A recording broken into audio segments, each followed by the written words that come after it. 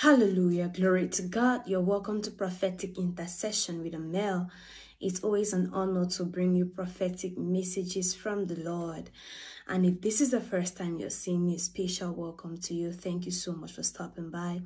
It is my prayer that God is going to use this channel to minister to your spiritual needs, to help you know God better, and to help you understand the voice of the Lord you hear better in the name of Jesus. Unfortunately, someone you know won't be returning home. They are going to be taken away. You know, when the Lord gave me this prophetic word, He started by telling me that so many times we get taken for granted because the people around us have already seen us through. Like, they already know us, they already know what we can offer, and they take us for granted because of that. But the Lord told me that you are about to get exposed to this new set of eyes that are going to appreciate you better, that are going to value your inputs, that are going to do almost anything just to be around you. They are going to celebrate you more. They will not want to let you go from their side. They are going to appreciate your uniqueness. They are going to appreciate your total package, everything that makes you. And they won't let you return again. This is what happened to David.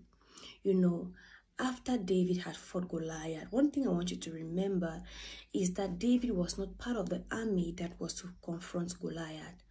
David was the son who was in the forest taking care of his father's sheep, and only went to the battlefield to give food to his elder brothers. But after he confronted and conquered Goliath, the Bible says that David did not return home. David was taken away by Saul, and he stayed in the palace continually to minister to King Saul. He did not go back where he was not appreciated. He did not go back where he was not celebrated. He did not go back where he was minimized. He got captured, or,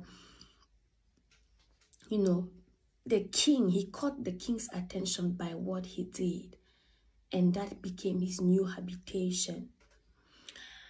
One thing that God has told me is to always go where I am celebrated and not where I am tolerated. When you are in a place where you are only tolerated, nothing you do seems to matter. Nothing you do seems to count. Nothing you do seems to be valued.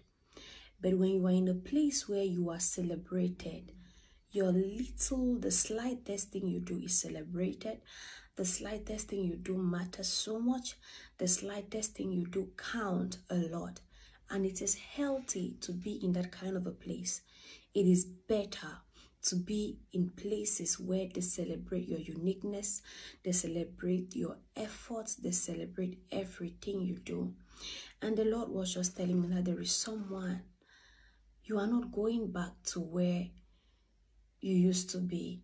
You are not going back to that place where you were tolerated. You are not going back home.